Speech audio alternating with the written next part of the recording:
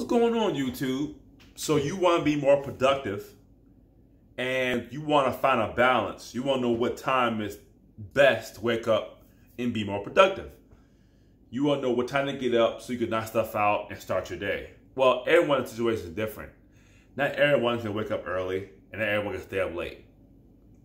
You got to kind of find that medium. My name is Ty with xking.com with another productive video today. In today's video, we'll talk about what time should you wake up to be more productive. Now, let's put in some context behind that. In my situation, I have a 1-year-old, 1.5-year-old. He's 14 months. So it'd be harder for me to get up at 6 because my alarm clock goes off.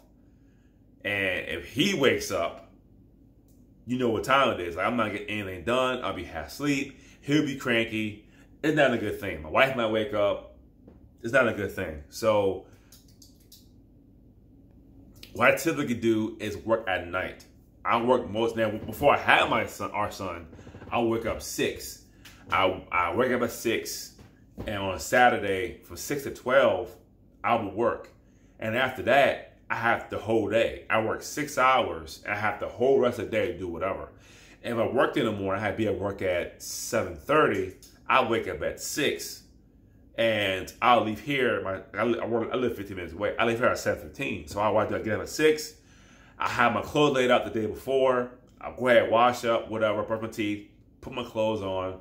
Wife's still asleep. It's still dark outside, and I'm like working for an hour. Then I'm going to work. I see now it's better to work at night for me. It's harder because A, you're tired, you're sleepy, your mind, body wore out. 2, you are sleepy. 3, you know, everyone's gone. I mean, it's hard to do at nighttime. You work 40 hours a week. But for me, my wife goes to bed around 10:30, 11 o'clock, and my son goes to bed at 10. It's easier for me to work 11 to 1 in the morning. I have a 2-3 hour window right there to get stuff done. And I have that window every day. Now, some nights I don't do it. Some nights I have to get up extra early. Some nights I can't do it. So I try to do it about 5 nights out the week. I'll do it. But to wake up, depending on what time you go to work, wake up an hour early, depending on how far you live from your job. You live 30 minutes away, and you got to be there at 7. So you live at 6:20. You got to get up at 5 o'clock. Get up at 5 o'clock. Have your clothes ready. Go ahead and put your clothes out for the next day. Go ahead and pack your lunch for the next day. Have everything laid out for the next day. All you gotta do is wash up, take a shower, or you take a shower the night before, brush your teeth, put your clothes on. You can do that in like 15 minutes. So it's like 5:15. You got an hour and 10 minutes to work on whatever you want to work on, then go to work.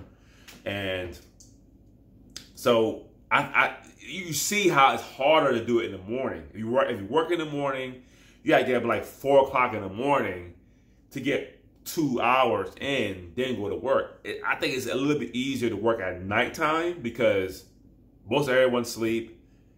You can start at 11 o'clock, go to bed at 1, and still get up at 6.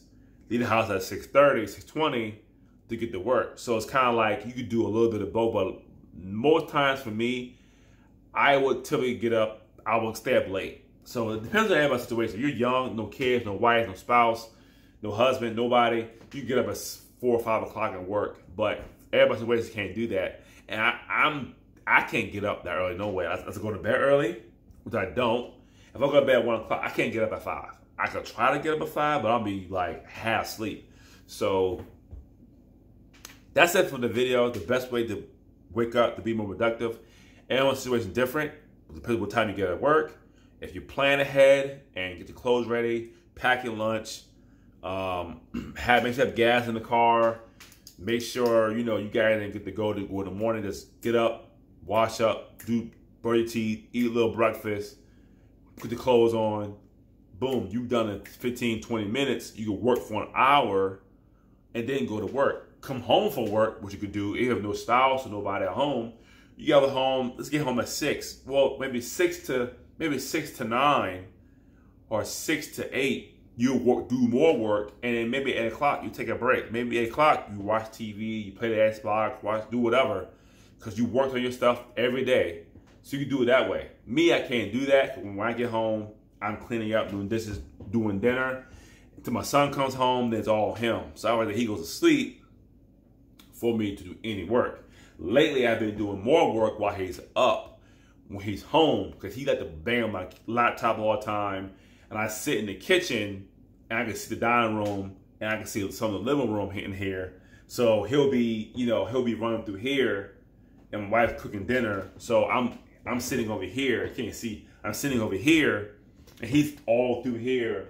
He's all a little bit in there, and I could just easily get up, see what he's doing, and sit back down. It's harder to do it, but I get some stuff done. So I've been doing that as well. So it depends on your situation, what you can do and can't do will dictate what time you get up. But for me, it's late at night. On the weekends, definitely the weekends, I have to go to bed at 1. I can work from 11 to 1 in the morning and then play the Xbox till like 1 to 3 in the morning. Everyone's asleep, so I can get some work done and have some free time to myself. I get up about 10 o'clock. My son get up about 8, 9 o'clock anyway. I probably get up at 8, 9, or 10. Then the day does start again. So that's the end of my video. Please let me know what you feel about that, what you think about that. And like the video, share the video. I'll see you next time.